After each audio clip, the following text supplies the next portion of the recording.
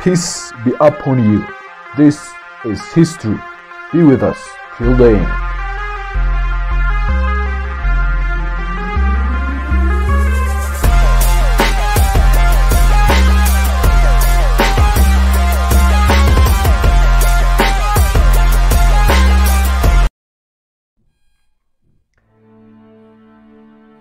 Mansa Musa of Mali.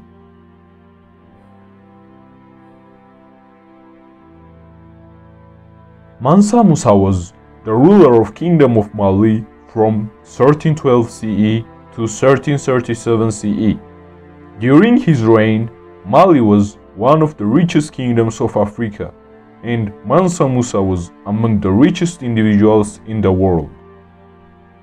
The ancient kingdom of Mali spread across parts of modern-day Mali, Senegal, the Gambia, Guinea, Niger, Nigeria, Chad, Mauritania, Burkina Faso.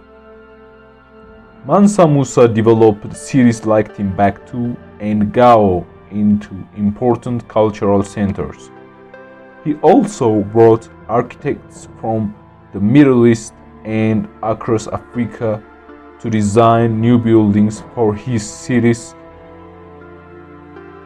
Mansa Musa turned the Kingdom of Mali into a sophisticated center of learning in the Islamic world.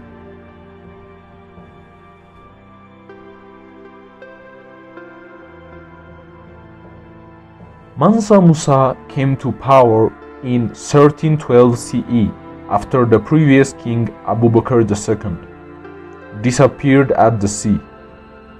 Mansa Abu Bakr II had departed on a large fleet of ships to explore the Atlantic Ocean and never returned. Mansa Musa inherited a kingdom that was already wealthy, but his works in expanding trade made Mali the wealthiest kingdom in Africa. His riches came from mining, significant salt and good deposits in the Mali kingdom. Elephant ivory was another source of wealth.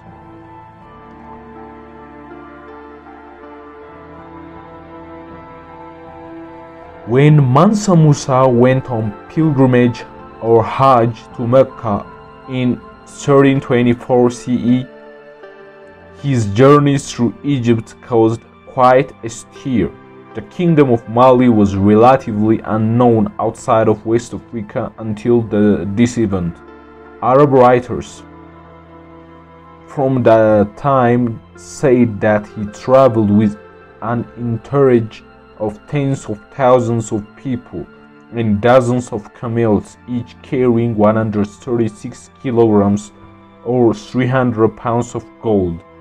While in Cairo, Mansa Musa met with the Sultan of Egypt, and his caravan spent and gave away so much gold that the overall value of gold decreased in Egypt in the next 12 years. Stories of his fabulous wealth even reached Europe. The Catalan atlas created in 1375 CE by Spanish cartographers shows West Africa dominated by the depiction of Mansa Musa sitting on the throne, holding a nugget of gold in one hand and golden staff in the other. After the publication of Atlas, Mansa Musa became cemented in the global imagination as a figure of stupendous wealth.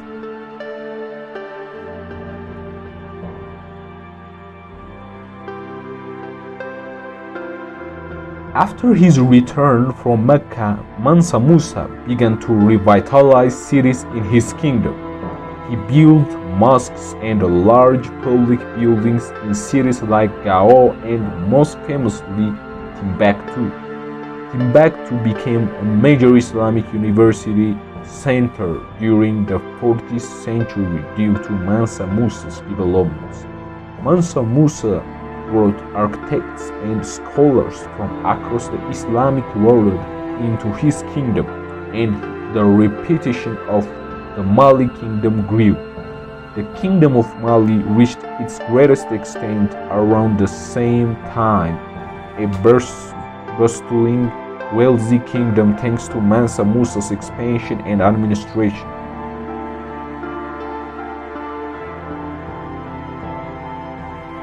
Mansa Musa died in 1337 and was succeeded by his sons.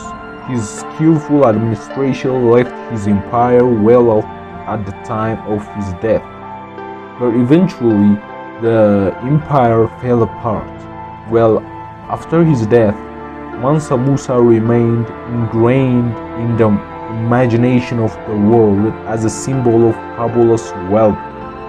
However, his riches are only one part of his legacy. He is also remembered for his Islamic faith, promotion of scholarship, and patronage of culture in Mali.